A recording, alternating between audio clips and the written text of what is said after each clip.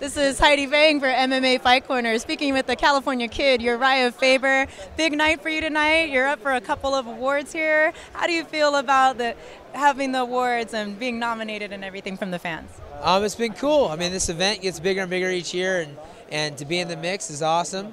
Yeah, I've been there for quite a few, for gym, submission, fighter of the year, our coach of the year, and clothing line of the year.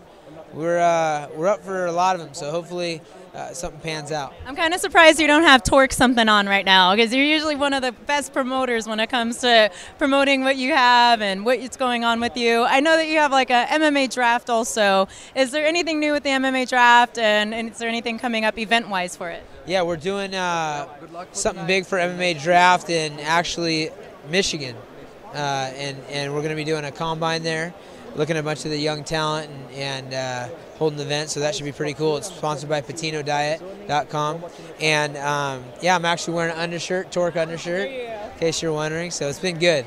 You win your third award, and you have to take it off and show everybody that shirt. Open like Superman. Last question, Dwayne Bang, you mentioned up for Coach of the Year, and your Team Alpha Male up for Team of the Year. How excited how great is it for you to have those two coming for the team and the coach?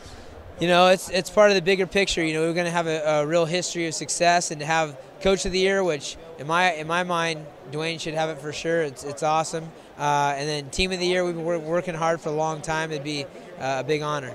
Excellent. Well, thank you so much for your time, Urijah. You're welcome.